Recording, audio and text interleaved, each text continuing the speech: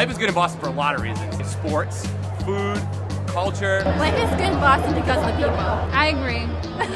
Life is good in Boston because of good friends and good beer. Life is good in Boston because I have my best friends. The people are salty, the beer is cold, and the wind blows high. Life is good in Boston because I love my town. 4-leaf clovers. The MBTA. Sweet and salty pickles. Ducklings. Sweatpants to bars. Beautiful girls with green eyes. Chocolate, chocolate, chocolate with bacon. The Yankees don't play here. We have the best clam chowder. We are the birthplace of liberty.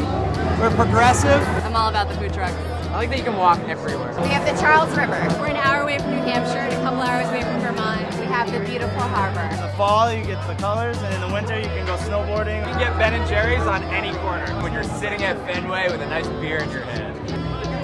Boston Red Sox for one. We are the champions of the world. Like totally wicked, dude. Totally wicked good. Totally wicked good. Wicked piss a kid. Life is good in Boston because of the word Boston. Because it's symmetrical and nice consonants and round.